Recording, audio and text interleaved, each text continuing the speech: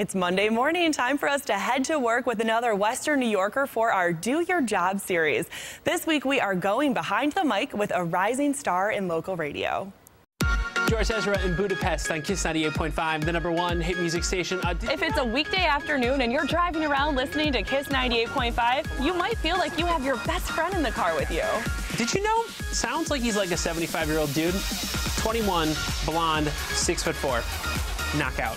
Judd only has 25 seconds in between songs to fit in fun facts and give away prizes, but that's quality time to him.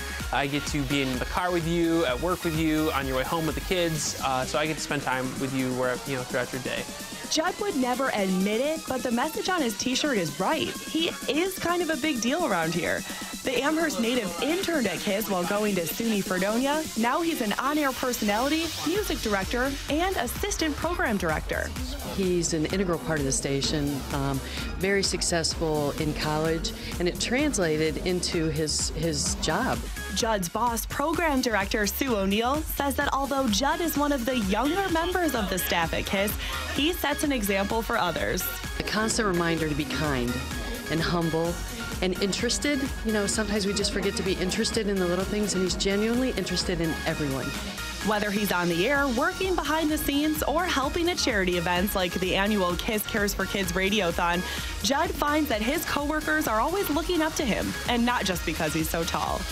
A giant in personality, a real-life giant in real life. He's a big, hard-working guy.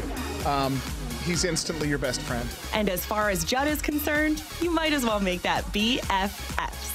I'd love to be here forever. I think that would be great. My mantra from the get-go has always been, if I'm having fun, I'm going to keep doing it until I stop having fun. And I'm having a blast.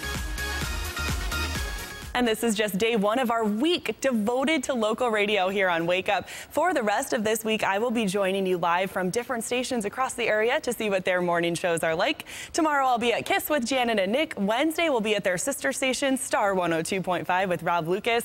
Thursday, we'll head to WYRK to hang out with Clay, Dal, and Liz. And then we'll finish the week off at 103.3 The Edge with Shred and Reagan on Friday. We're looking forward to it here.